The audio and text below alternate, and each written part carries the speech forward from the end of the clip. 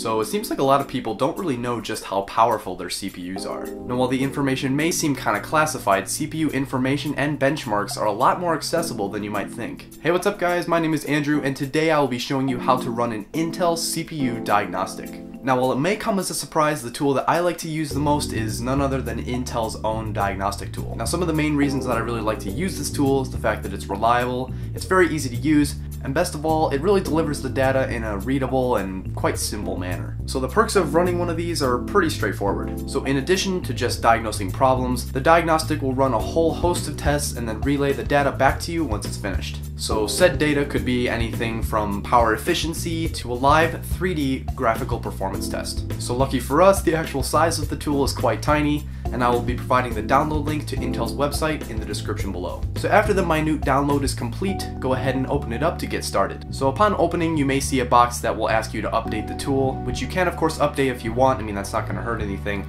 but if you really don't want to go through the time and effort of updating, just go ahead and click close and run the IPDD. Now once it's open, you're going to see a whole slew of data that will look very, very confusing all over the UI, but it's not that hard to understand. So on the top left, you'll see all your system info, such as the number of cores, the amount of RAM you have, as well as your GPU. Now just to the right of that is an Intel CPU animation, which may seem laggy, but that's actually normal. So then in the bottom left, we have the testing module, which is where all of the status will be displayed, as well as your start and stop buttons. And then finally on the bottom right, you have your features and parameters, which will indicate which field of the CPU test received a pass or a fail.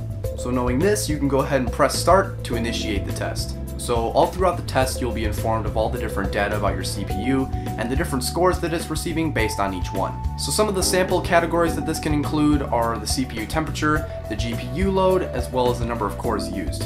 So while the initial test really doesn't take long, towards the end the CPU will be put under full load. So the whole purpose of putting the CPU under full load will be to test its ability to run at max over a long period of time. So this will go on for a few minutes and then the diagnostic will be complete. So interpreting the data is pretty easy. You can just scroll through the bottom left panel and see how your CPU did underneath all the different sections. So the real question is, what does this data mean? Well, although this won't solve any problems with your CPU, it's not meant to.